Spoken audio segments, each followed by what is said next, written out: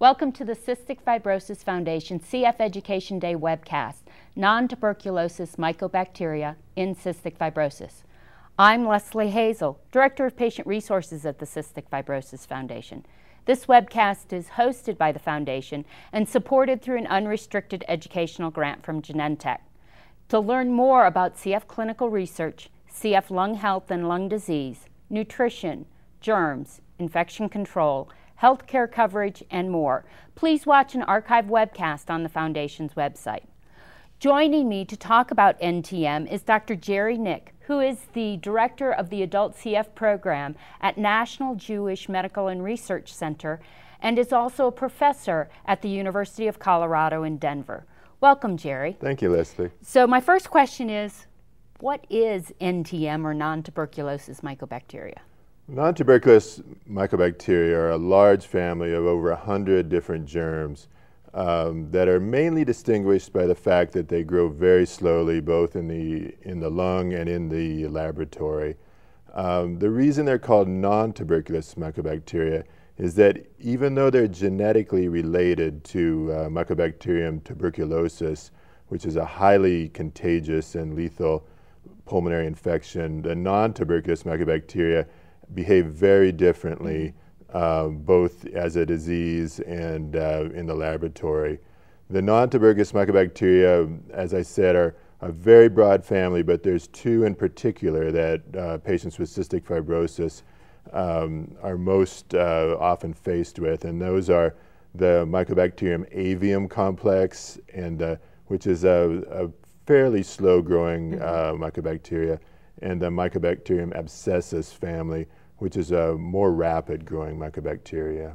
So most people are first told that they have NTM through a sputum culture. You know, what does that mean, and when they find that out, what happens next? I guess that probably also fits in with how's it diagnosed? Right. Well, so when you first, when a patient first has a positive culture for NTM, that does not mean that the infection is present, but it just means that the doctors and the patients have to think seriously about the possibility that NTM disease is present.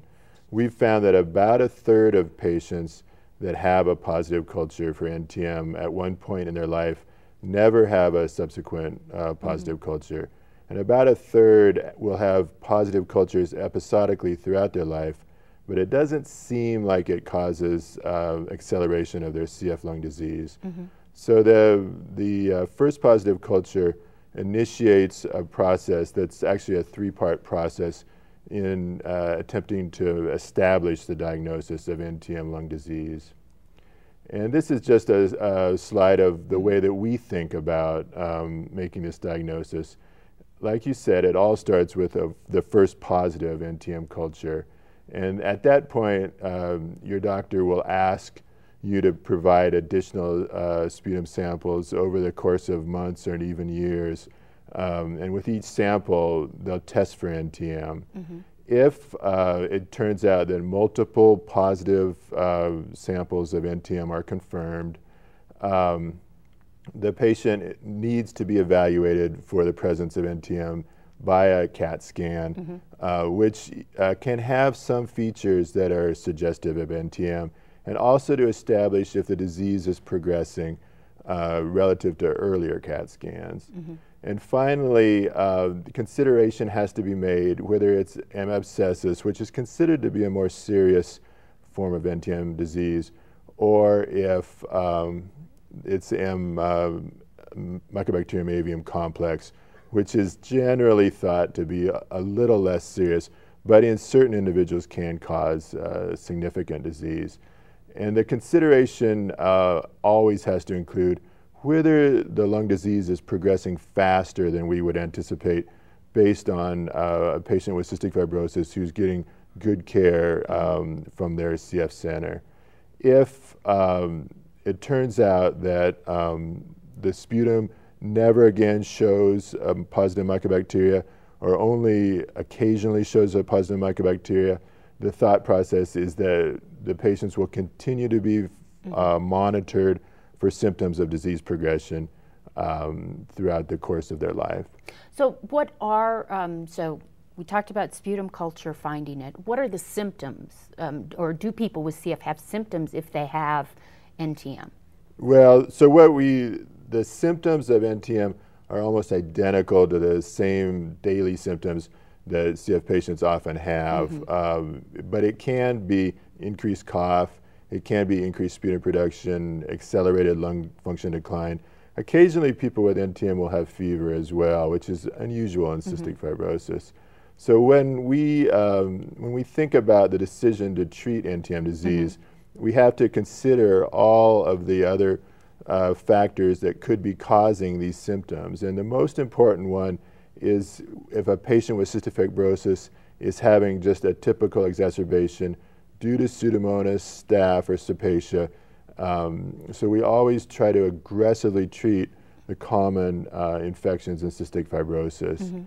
The second consideration is that a new infection with a more common bacteria, especially Cepacia or staph, has occurred. So we always look in the sputum cultures for the presence of new bacteria.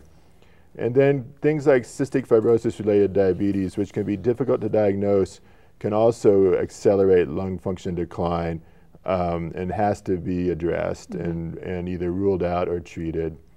Other rare complications, such as allergic bronchopulmonary aspergillosis, can look very similar to NTM lung disease.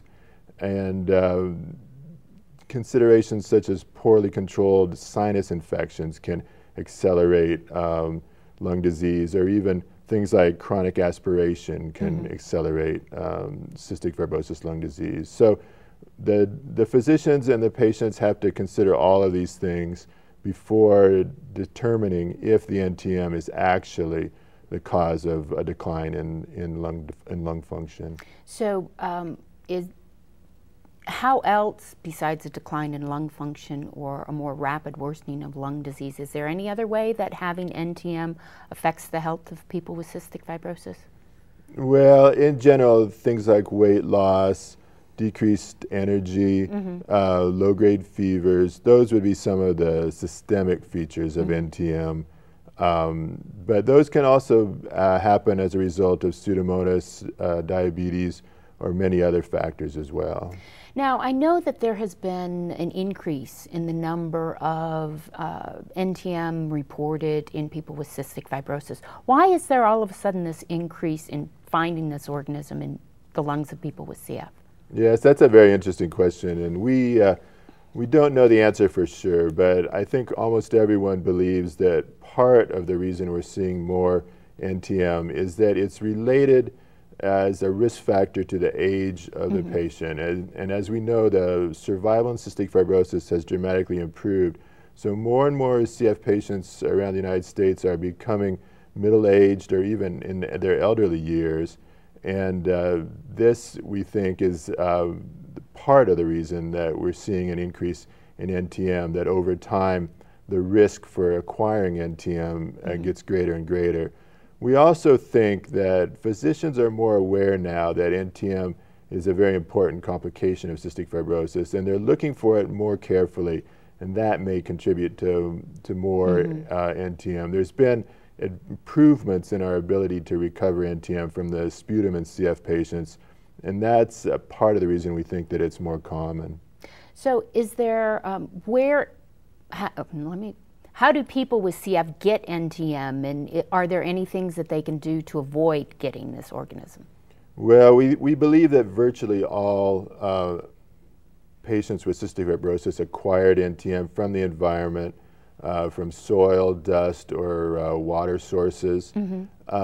So we don't have strict guidelines to prevent exposure to NTM, but in general, avoiding inhaling soil, dust, aerosolized water sources would be the kind of recommendations that we would have to try to reduce exposure to NTM. So like wearing a mask when you're outside working in the garden or mowing the lawn or something like that might be helpful. Yeah, I think that would be the best precaution. but we don't know for sure the best recommendations. Can anyone get NTM? Like, can a person with CF who maybe has NTM give it to somebody in their household, or if somebody in their household has it, can they give it to the person with CF? Is there that person-to-person transmission with this organism? Well, NTM is one of the bacteria that are termed opportunistic infections. So they really, a person that is completely healthy would never be expected to acquire NTM. The people that have NTM or acquire NTM have some kind of underlying medical condition, either chronic lung disease or some kind of immunosuppression that makes them vulnerable to the NTM infection. As I said before, we believe that nearly all infections in cystic fibrosis by NTM occur from the environment. But the potential is there that patients could have person-to-person spread of the infection.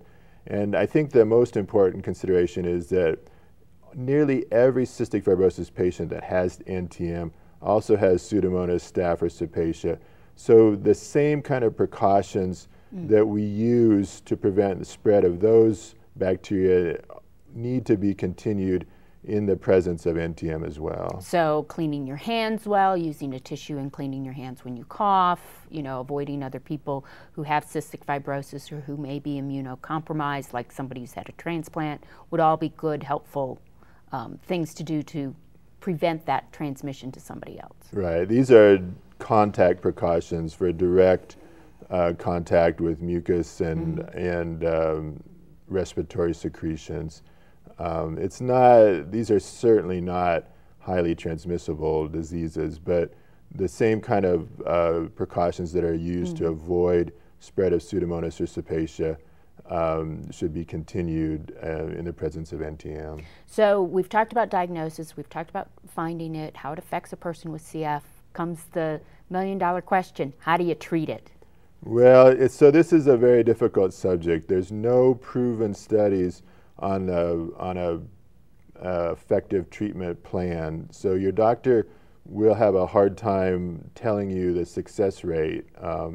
We know that it can be treated successfully, and if there's clear evidence that NTM lung disease is occurring, it should be treated with antibiotics. The usual strategy is a 3 antibiotic course, and because it's such a slow-growing bacteria, the course of treatment has to be very prolonged, and often it can go on a year or 18 months in an attempt to eradicate it from the sputum.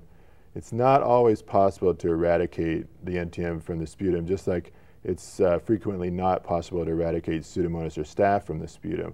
However, patients can benefit from aggressive treatment even if they don't ultimately clear the NTM from their lungs. So it really sounds like making the decision to treat is really an open conversation between the person with CF and the physician and the healthcare team at the center, to try and figure out, is this what we want to do and would that be helpful? So let me put it this way. If I'm an adult with cystic fibrosis and I meet the criteria for a diagnosis of having an NTM infection, what would we be talking about?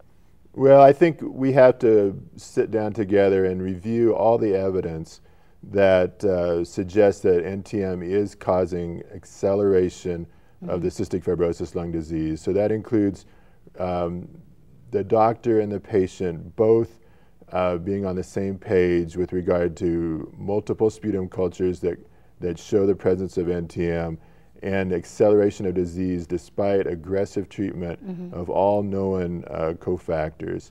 And then at that point, you know, I advise our patients that even though we don't have a proven treatment strategy, we have treatment strategies that have worked with other patients.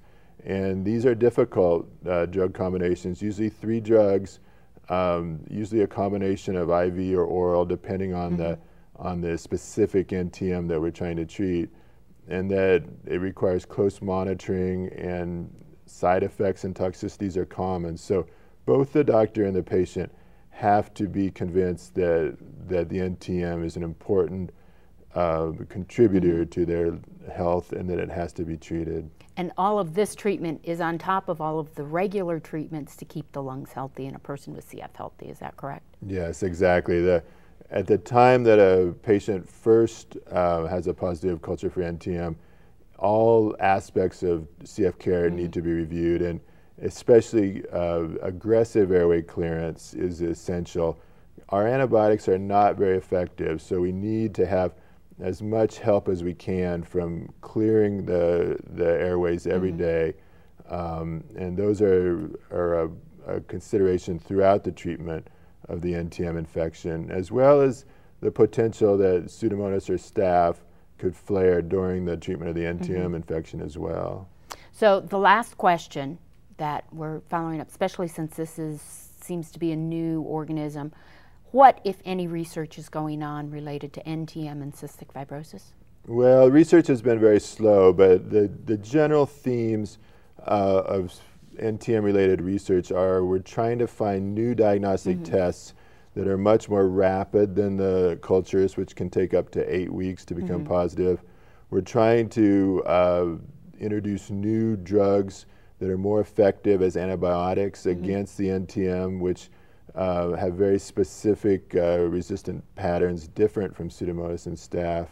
And then what we'd like to do is to establish a proven course of treatment so our patients can have a reliable estimate of how long they need to be treated and what the potential success rate is. But these are research projects that are going slowly. So thank you, Jerry. It was a very informative discussion about NTM and cystic fibrosis. You can learn more about research that might be going on related to NTM and cystic fibrosis by going to clinicaltrials.gov and using the keywords cystic fibrosis and NTM. Additionally, the nationaljewish.org has information about NTM in general that you may find helpful. This concludes our webcast about nontuberculosis mycobacterium and cystic fibrosis. I would like to thank you for watching, Jerry for helping us learn more about this organism and how it affects people with cystic fibrosis, Rick Vasta and the technical crew, Melissa Chin, Melissa Muller, Genentech, and the Cystic Fibrosis Foundation for making this webcast possible. Thank you.